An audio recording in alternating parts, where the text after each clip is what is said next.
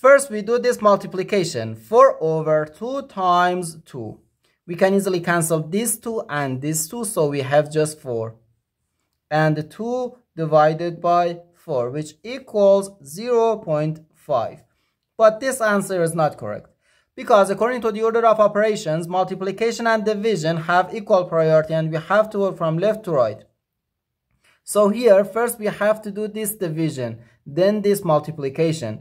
If we do this multiplication before this division, it is wrong.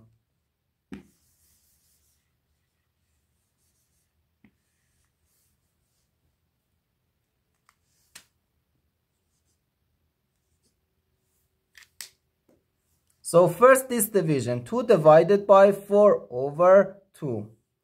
According to the KCF rule, K stands for keep, C stands for change, and F stands for flip. We can write keep the first fraction, change division to multiplication, and flip the second fraction. And here we have times 2. 2 times 2 over 4 times 2.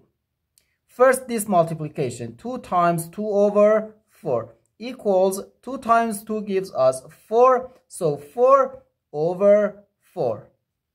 Then times 2. 4 over 4 is just 1. So 1 times 2 gives us 2. And this is our final answer to this problem. The correct answer is 2.